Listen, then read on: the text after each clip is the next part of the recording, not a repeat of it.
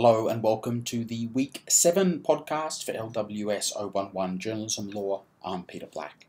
This week we are continuing to look at some of the law as it relates to information. So last week we looked at keeping secrets and confidential information. This week we're looking at how we let that information get free.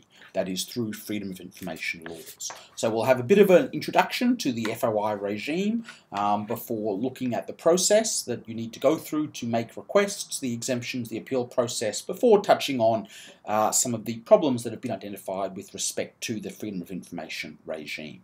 So let's get into it. Now, journalists may be able to bypass some of the issues related to disobedience, contempt, as well as confidentiality if you have the time and resources to lodge freedom of information requests for government information. The democratic purpose of the FOI regime in Australia is to confer a legal right on members of the public to access information held by the government.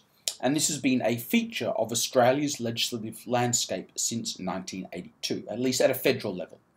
The purpose of this federal act, the Freedom of Information Act of 1982, was to open government activity to public scrutiny, so as to enhance accountability and encourage citizen engagement with public administration, notions that are seen to be at the very foundations of a democratic society.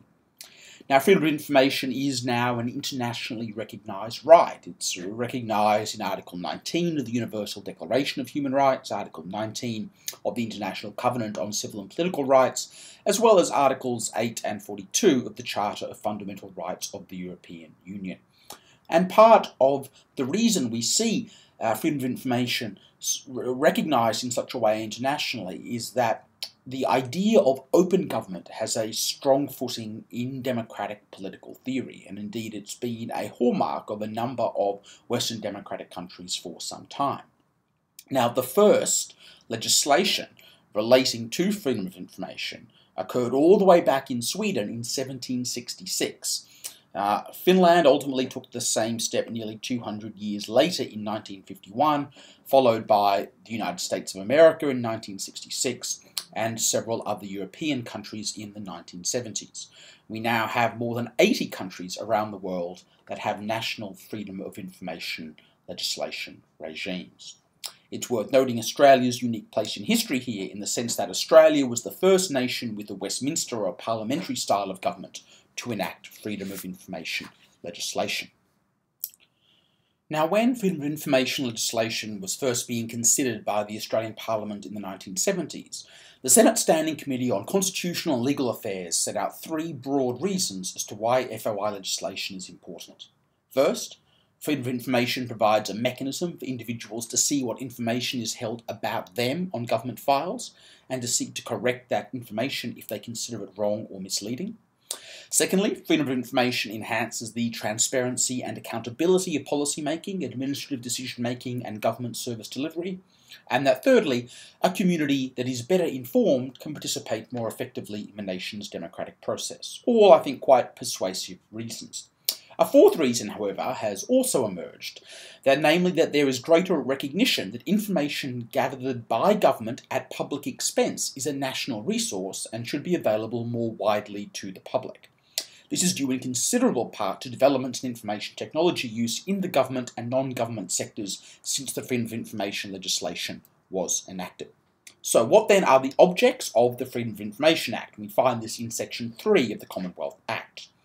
The main object is to give the Australian community access to information held by the government of the Commonwealth by requiring agencies to publish information and by providing for a right of access to documents. The Parliament intends by these objects to promote Australia's representative democracy by increasing public participation in government processes with a view to promoting better informed decision-making and increasing scrutiny, discussion, comment and review of the government's activities. The Parliament also intends by these objects to increase recognition that information held by the government is to be managed for public purposes and is a national resource. The Parliament also intends that this will facilitate and promote public access to information promptly and at the lowest possible cost. Now that comes from the Commonwealth Act, but there is similar provisions contained in the relevant Queensland legislation, which is the Right to Information Act and the Information Privacy Act, together with the Office of the Information Commissioner. We're going to focus mainly in this discussion on the Commonwealth legislation. But as I said, similar notions apply in the state of Queensland. We're really using the Commonwealth one as a bit of an example or a case study. Now, the Freedom of Information Act that was introduced in 1982 contains 6 key principles.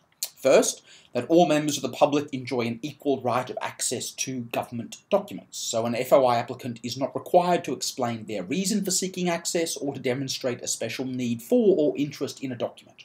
All of the public have an equal right of access to government documents. Second, the right of access to government documents is a legal right.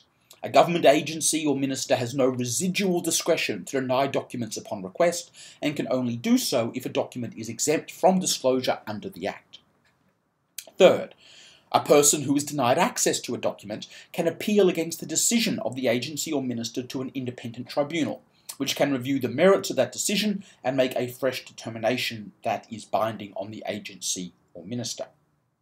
4. At all stages of the Freedom of Information processing and review process, the agency or minister bears the onus of establishing that their decision is justified, and that becomes important.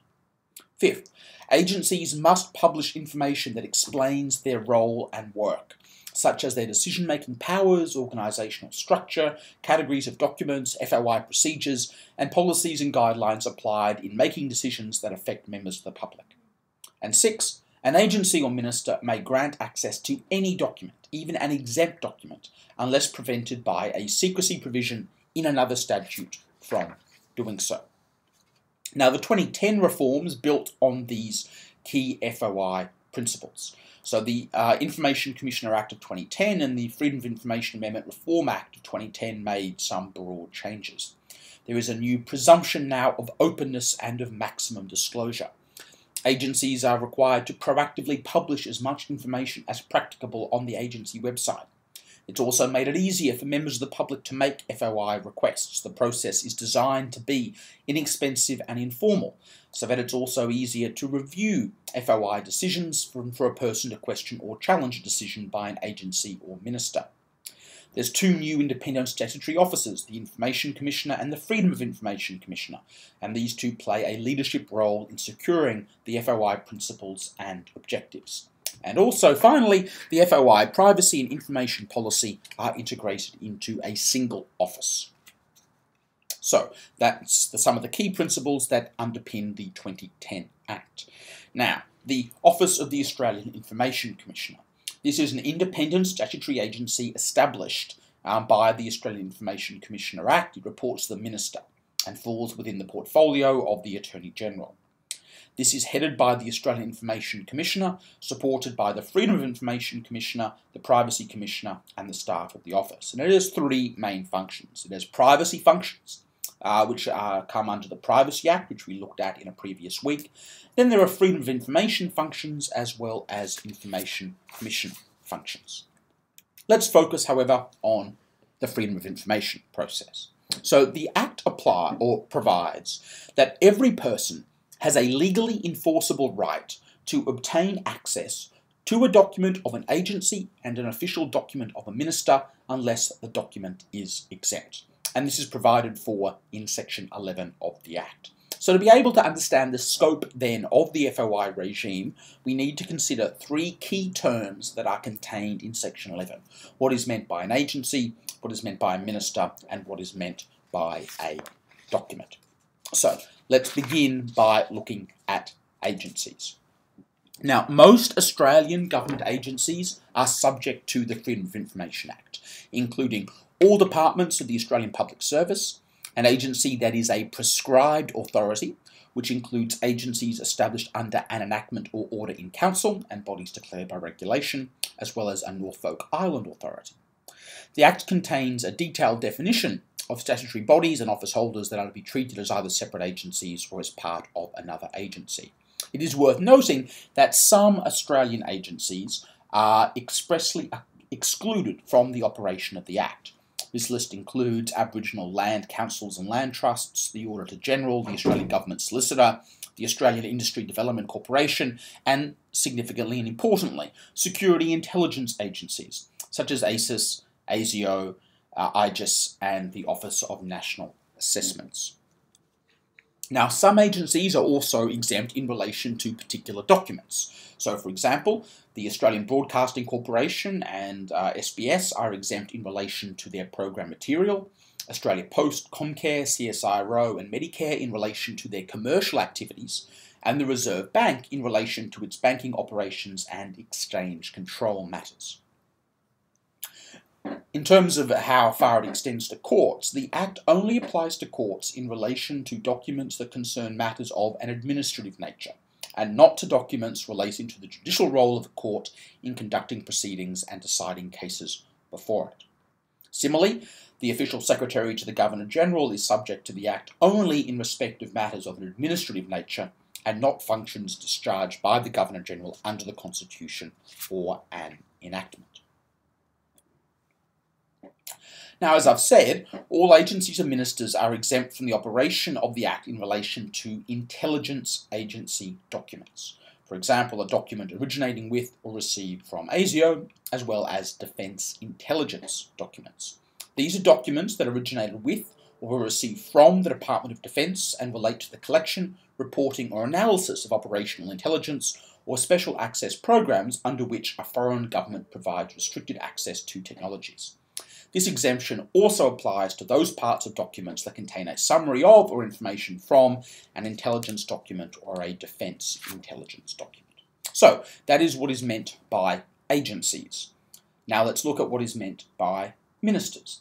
The Freedom of Information Act treats a minister's office as being separate from the portfolio department.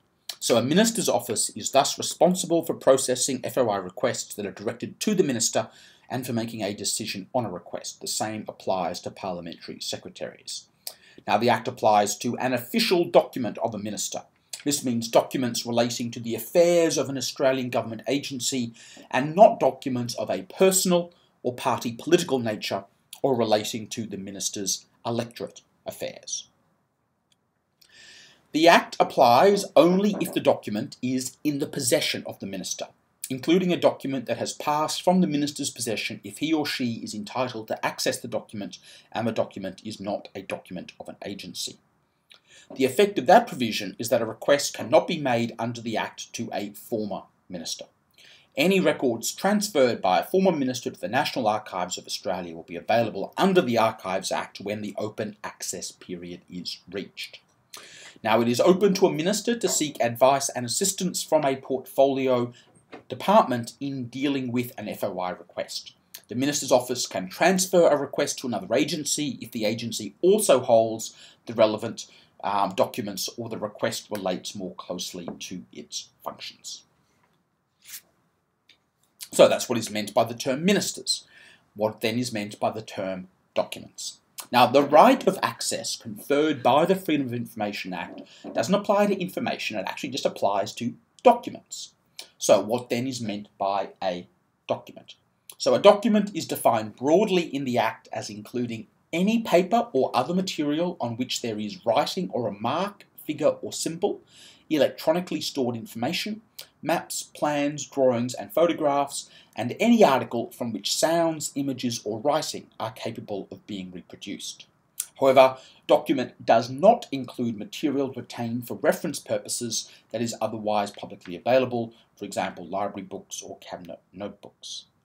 The term document extends to draft letters and papers that have not been destroyed, personal correspondence on agency files, personnel files of agency staff, diaries and calendars, post-it notes, file covers, card index, information stored on computer hard drives or servers, laptop computers and portable storage devices used by agency staff, emails, DVDs, sound recordings, films and video footage, and microfilm.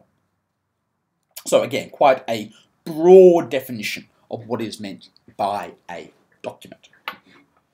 The FOI Act applies to a document of an agency if it is in the possession of the agency, whether created in the agency or received in the agency. Thus, the Act applies to documents or the information in documents received from third parties, including state and foreign governments, and documents an agency has downloaded from an external website or a shared database.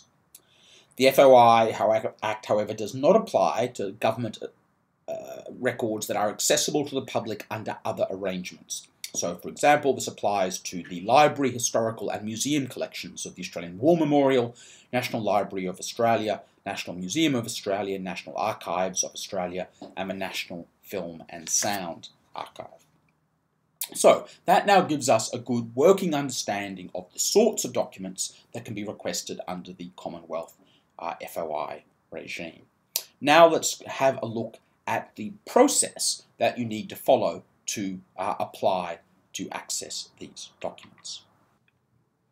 Now, the Act says that every person has a legally enforceable right to obtain access to documents under the Act. This means the person making the request does not have to be an Australian citizen or resident, nor be in Australia at the time of making the request. A request can also be made by a company, an organisation, or a state government agency. Now, in principle, all people have an equal right of access. The FOI Act states that a person's right of access is not affected by any reason they give for seeking access or the agency's belief as to why the person is seeking access. So usually the intent of the person is going to be irrelevant. However, in practice, there are situations in which a person's identity is relevant to whether access will be granted. So, for example, a person is more likely than other members of the public to be granted access to documents that contain their own personal information, and a business is more likely than others to be granted access to documents that contain information about its commercial or financial affairs. There are 5 requirements that must be met for a request to qualify as a request under the Act. So, it must be in writing. And indeed, many agencies have a pro forma request form on their website, but you don't have to comply with that pro forma request, it just has to be in writing. There must be what's described as an FOI flag, that is to say that the request must state that it is an application made under the FOI Act. Agencies should take a flexible approach when assessing whether an applicant has met this criteria. The next requirement is that it has to describe the document that is being sought. Now, the document need not be precise. The FOI Act simply requires that the request provide such information as is reasonably necessary to enable a responsible officer of the agency to identify the document. There must be a return address, so the request must provide an address, which may be an email address, to which notices may be sent by the agency to the applicant, and it must be sent to the agency. So an applicant must send the request to the agency, either to a postal address provided in a current telephone directory, by hand delivery to such address, or electronically by email, facsimile, or online lodgement. Indeed, many agencies have provided an online lodgement facility on their website. An agency also has a duty to provide reasonable assistance to a person to make a request that meets those 5 FOI Act requirements. Now, assistance from agencies should be provided as needed, either before a request is made or after an incomplete request is received. The assistance can be provided informally by telephone or in writing by email or letter. An agency has 2 further obligations. First, to provide reasonable assistance to a person to direct their request to the appropriate agency, and secondly, to consult with an applicant before refusing a request on the basis that it does not adequately identify the documents being requested or would substantially and unreasonably divert the resources of the agency from its other business. Now, once it has received a request, there are a number of timelines that are relevant. So there is a time frame for notifying receipt of request. So upon receiving a request, an agency must, as soon as practicable, but within 14 days, take reasonable steps to notify the applicant that the request has been received. There's also a time frame relating to notifying a decision. The agency must notify the applicant of its decision as soon as practicable, but within 30 calendar days after the day on which the request is received. If a decision is not notified in this period and the period has not been extended, the agency is deemed to have made a decision refusing to provide access. The applicant may then seek a review of that decision. And then time frame in terms of providing access. If the agency decides to provide access to documents in response to a request, access must be provided as soon and reasonably practicable after the applicant has been notified of the decision, the applicant has paid any charges for access set by the agency, and any opportunities a third party has to seek review of the decision to grant access have run out. Now, there are, however, 6 ways that this 30-day processing period can be extended. That is by consultation, by agreement, an Information Commissioner extension where you've got a complex and voluminous request, or an Information Commissioner extension where there is a deemed request, settling a charge, or clarifying the scope of request. Now, it's worth noting with this FOI regime that the applicant still does have to, in some instances, or will be entitled to charge for access. So, what does the law say with respect to how much can be charged? Because you could have the situation, if the charges were prohibitive, that you would in effect nullify the Freedom of Information regime. So this is what the law says. An agency or minister has a discretion to impose or not impose a charge for access to a document, though no charge may exceed the charges set out in the charges regulations. Now, when determining the appropriate charge, the agency or minister should take account of the lowest reasonable cost objective stated in the Objects Clause of the Act. Now, a charge can be imposed for the staff time and resources expended in processing an FOI request for a document and for postage, photocopying, or reducing information to a written document. Other important principles when we're talking about charges here. That is that there is no application fee for making a request for documents, for amendment of personal records, or for seeking internal review or review by the Information Commissioner.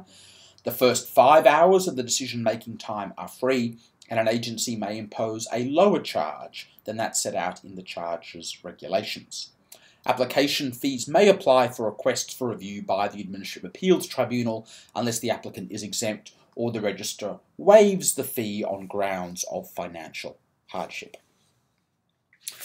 Now, we've looked so far at the types of documents that are covered by the FOI regime. We've looked at the process, and we've also looked at what can be charged. It's also worth noting, though, that there are exemptions, and indeed there are 2 broad classes of documents that may be exempt from disclosure under the Freedom of Information Act. So there are exempt documents and conditionally exempt documents. So when we're talking about exempt documents, we're talking about documents affecting national security, defence or international relations, cabinet documents, or documents affecting law enforcement and protection of public safety. When there is conditionally exempt documents, where access is conditional upon meeting a public interest test, such as documents affecting Commonwealth-state relations, or documents that are used for deliberative processes. So, the first class of exempt documents are not required to be disclosed in response to an FOI request. Nevertheless, a decision maker has a discretion to disclose the documents where no other law prohibits their release. So, this is the list of documents that are exempt in this first class of exemption. So, documents affecting national security, defence or international relations. Cabinet documents. Documents affecting law enforcement and protection of public safety. Documents to which secrecy provisions of enactments apply. Documents subject to legal professional privilege. Documents containing material obtained in confidence. Documents the disclosure of which would be contempt of Parliament or court. Documents disclosing trade secrets or commercially valuable information, and electoral rolls and related documents. Now, the second type of exemption is a little bit trickier.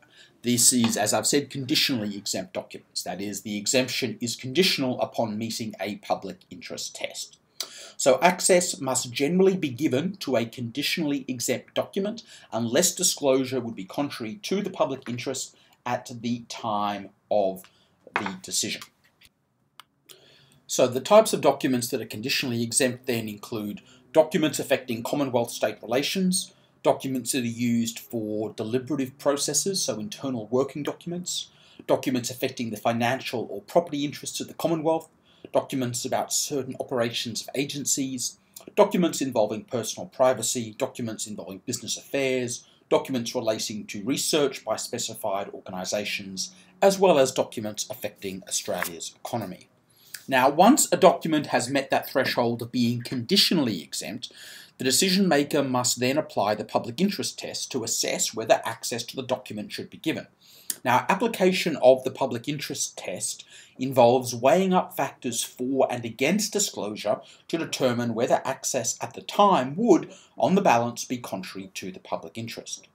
In this process, a decision maker needs to identify factors favouring disclosure and factors not favouring disclosure, and to determine the comparative importance to be given to those factors. Now, the Act outlines factors favouring disclosure that must be taken into account in applying the public interest test. These factors are whether access to the document would promote the objects of the Act, inform debate on a matter of public importance, promote effective oversight of public expenditure, or allow a person to access his or her own personal information. However, the Act also outlines factors decision makers must not take into account in deciding whether access to the document would, on balance, be contrary to the public interest. These factors are: access to the document could result in embarrassment to the government or a loss of confidence in the government. Access to the document could result in any person misinterpreting or misunderstanding the document. The author of the document was or is of high seniority in the agency to which the FOI request was made, and access to the document could result in confusion or unnecessary debate. These things must not be taken into account. If you are ultimately unhappy with the decision, there are two main avenues a person may take to have an access grant decision or access refusal decision reviewed. There is internal agency review as well as review to the Information Commissioner. Where a person is dissatisfied with that review, they can apply to the Administrative Appeals Tribunal for a review, and in some limited circumstances go on to the Federal Court of Australia or the Commonwealth Ombudsman. So that then, in a nutshell, is an overview of the FOI regime in Australia, at least at a federal level. This scheme, while important, is not without its critics. And the Australian Press Council has identified 5 key shortcomings of the FOI legislation. First, many requests are obstructed on the ground they would unreasonably divert an agency's resources. Second, time delays. 3, cost. 4, too many exemptions greatly reduce the amount of information. And 5th, arbitrary decisions by FOI officers on classification of documents. And the textbook will walk you through 2 case studies that illustrate some of these problems with the FOI regime. McKinnon and Secretary of the Department of Treasury, and Nationwide News and the General Manager of Leichhardt Council. And I would encourage you to take some time to read those in the textbook. This then brings us to an end of our discussion on the freedom of information laws in Australia. Thank you.